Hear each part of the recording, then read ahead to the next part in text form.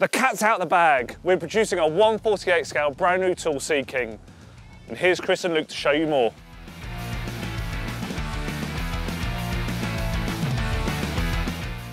Over the last few years, we at Airfix have been working on a new 1/48 scale kit of the Sea King.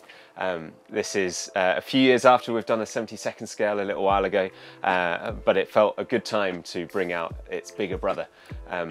It's been a wonderful project to work on, a real privilege, and what a fantastic subject to get to delve really deep into all the nitty-gritty details and create what I hope you all agree will be one of the most complete and stunning kits of this particular aircraft. So we're at Chard, historic helicopters, surrounded by helicopters and horses, as it were. And the project is probably one of my first ever projects that I have seen through from concept through to completion. So that's the Westland Sea King in 1/48. It's been probably one of my favourite projects ever. It's something to really get your teeth into in terms of detail. I'm sure the modellers will appreciate that. When we started talking about doing a 48 scale Sea King, we thought that it would be a nice easy one because we've already done the 72nd scale. Like, we've got all the research, how hard can it be? But as we started to get into it and realised the extra amount of detail that we can add, soon found that our research needed some more work on it. And thankfully, with our researcher Luke, he really put the hours in and did so much time and conversations and research to ensure we got it spot on. So it's been a long project, much longer than I think we had expected at the beginning, but I'm really glad that we put that time in. It's something that I'm very proud of. We have made sure that every little nook and cranny of this thing, all the aerials, all the internal details are as accurate as we can do in the scale. So the research is really interesting for Sea King because there's a lot of living memory around the aircraft. So historic helicopters is testament to that. Where you have a group of engineers working day in, day out to keep them airworthy and keep them in lovely shape as you see them now. I really hope when our customers and you guys get hold of these kits, I hope you'll be impressed with what we've done. Yeah, I've enjoyed putting them together. They're a little bit fiddly, but you can't help it when you've got so many aerials and stuff going on. But I really hope you enjoy modelling them and painting them up, and I'm so excited personally to get to see what you guys do with it, see what layouts you do, how you weather them, and it's a hard-working aircraft, and I'm excited to see these final creations and the artistry that you put into the work. So that's my privilege, but I hope you enjoy doing it. We've known for a little while that this is what we were hoping to do with the launch of the Sea King, of our Sea King product, and I've been so excited. It's been like a little boy again, waiting for the opportunity to come back here now that we've designed this kit and we've got the plastic and we've got them built up. Don't often get to do this with the stuff that we're working on, so I'm incredibly excited to get to be here today and hold it up against the real thing and see where it's come from when we came here for research. All the hours and months that we put into CADing it and engineering it through, to be back here again holding it next to the real thing is so exciting. It's such a privilege. Well, I hope the announcement's taken people by surprise, unless something's happened between filming and release date. It's something that has been really hard to keep a secret, especially with me. You want to shout it from the rooftop that you've been working on this project, but you can't when you make it a surprise announcement. And also, it is an added level of risk from a researcher's point of view, because you have to ask people for information and then trust them that they're not going to go shout it from the rooftops on things like Brick Modeler. So, as I say, I hope it's taken them by surprise and that they're happy about it. I think modelers generally like the Sea King as a subject. I mean, there's plenty of detail to go into. It's a scratch builder's dream, I know that.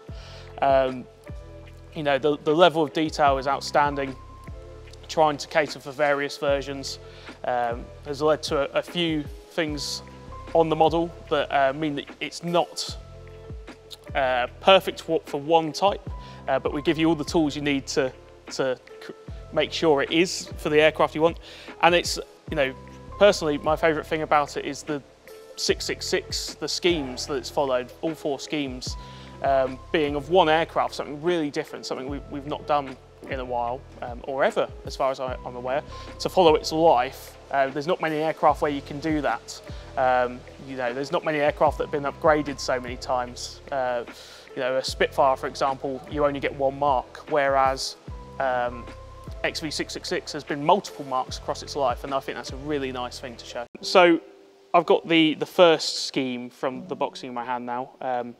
It's not much use telling you XV666 because all 4 schemes in the boxing are that serial. They follow the life of one airframe, and this is how it all started, really. So this aircraft entered service in 1970, and it went straight to Farnborough pretty much for the air show there. So there's some lovely photos that we based the scheme off. And we were really keen to show the first iteration of the Sea King. It's nice to be able to show first and last, which we have. And this sort of Admiralty blue that you see on the scheme is really distinctive for early Sea Kings. You know, one feature particularly, not of the scheme so much, but the model is this very clean hole-shaped part that's subsequently got a bit cluttered with various aerials, and also the lack of a FOD guard or a filter box on the top. So the air intakes are quite, it gives it a very different appearance to the rest of the schemes. Being able to show this early version is quite difficult. It means you have to cater for a lot of different aerial fits, which hopefully we did. It is a really lovely scheme generally. So this is the B scheme, again XV666, Damien, as a HU.5 / HAS.5. So we believe it had started to be converted to a HU.5 when the photo for what this scheme is based on was taken. So in the instructions we've told the modeler to build the internal fit of a HAS.5 because there's no way to be sure what it was carrying at the time. But it did carry what we started to call the SAR step, this small step where my finger is now, which is quite indicative of a HU.5. But to give the modeler the ability to do HAS.5 stuff, we put it in the instructions.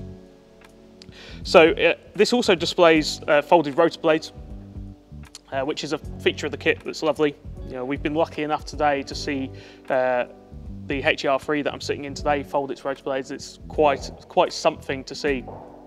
Obviously the tail folds manually, just to allow for storage on the ship, to give more space when operating at sea. You'll see on the boxings that there's a real difference in colours amongst the schemes, so starting with the blue and then going to the grey, and on subsequent ones adding a dash of colour. You know, some people might say grey aircraft generally are boring. I think they're lovely and a weatherer's dream, really. So this is quite an interesting scheme just because of the uncertainty around it, about when the photo was taken. And we didn't have many details to go off. But yes, it's lovely, and it really shows off the folded rotor blades quite well. So this is the third scheme, the C scheme as we call it, showing a HU.5. So this is what a lot of people would have seen over the seas at near Culdrose and various other Royal Naval air stations. This is the typical scheme it would have worn when it was conducting search and rescue operations. This sort of high visibility red with the bright yellow rotor blade being a distinctive feature. Again, showing the folded blade feature that's included within the kit. You know, growing up, this was the one that I would have seen the most. And it's another sort of story, or part of the story of XV666, Damien, and its life. So this scheme was based off a photo when it appeared at RAF Fairford in the early 90s. So we were keen to show that the aerial fit, although there are a couple HU.5s within the kit, they did change. You know, it was a constantly evolving aircraft. That's why it was so versatile. They were able to bolt lots of things on. So doing this earlier radio and aerial fit shows the progression. And you'll see on the D scheme, it's a very similar scheme. So giving that differentiation was a good thing to do. So this is the D scheme, the final scheme in the boxing, and something really quite different, a civil scheme. So not something we normally do, especially on military types, because quite often they don't serve in civilian use. And the Sea King currently does, in fact, down at Portland, the old HMS Osprey. And it's used by heli operations, who were kind enough to let us walk around 666 during its maintenance and get lots of photos for the development of the kit. Very similar to the Sea Scheme, but with some a bit of flair added by heli operations, which is very nice, and their lovely logo on there as well. So this is used to train German search and rescue crews who still operate the type, and subsequently some other nationalities as well. So heli operations have been a great support during the kit, and we felt it important to thank them by including their scheme in the kit. And it's nice to then show the journey of 666 through its life, from first to potentially last. Hopefully it has a long life ahead of it, but it's an aging airframe at this point. So yes, it's lovely. And you're probably thinking, why one aircraft? Why did we do that? And that's because the possibility arose, really, in that there's not many aircraft that have served for so long. And you know, when we realised there was one still going from one of the original production batches, we thought, wow, wouldn't it be fantastic to really illustrate the changes the Sea King's been going through via one airframe, which just makes it more impressive they're still going. And you know, although you might call it Trigger's broom at this point, you know, the base airframe's still the same, and to have that is a really special thing.